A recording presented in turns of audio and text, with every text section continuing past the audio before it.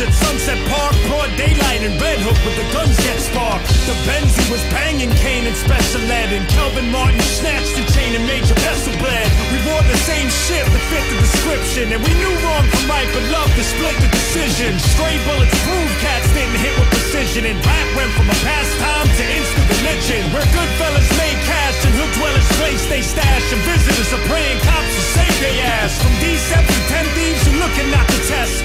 Cut Master DC, Brooklyn rocks the best.